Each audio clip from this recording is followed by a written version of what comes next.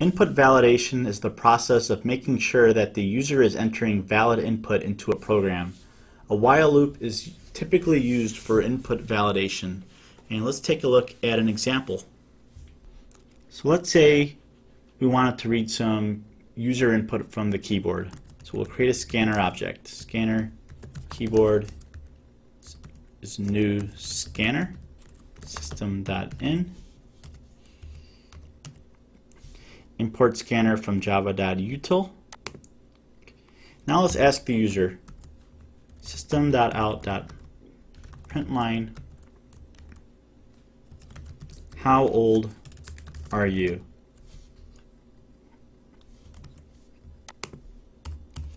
So what we're going to do is allow the user to type whatever they want, and we're going to store int age as keyboard.nextInt, the next integer the user types on the keyboard. And if that age is less than 0, or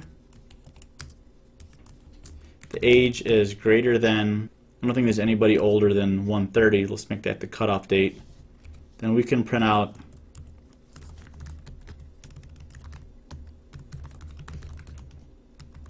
that's not possible.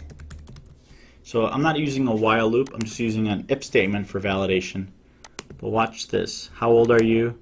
If you're 5, it doesn't do anything, but it should print out that you're 5 years old. Let's do that.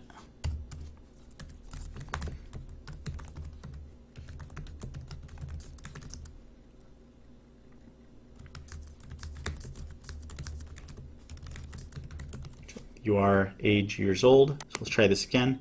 How old are you? 5. You are 5 years old. Great. What if you enter an age that's less than 0 or greater than 130? Let's see what happens. So, I'm 400 years old.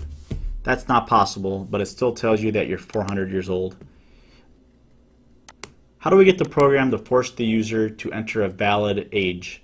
So what we could do is, rather than using if, we can replace if with the word while, and then we could say that's not possible, comma, try again, and then grab another age by copying this code without the data type, because we already declared age, and pasting it inside the while loop. So it's going to keep repeating and saying try again.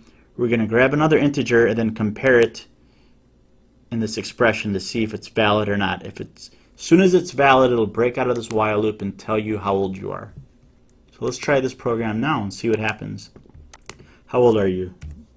I'm -7. It's not possible. Try again. Okay, 900.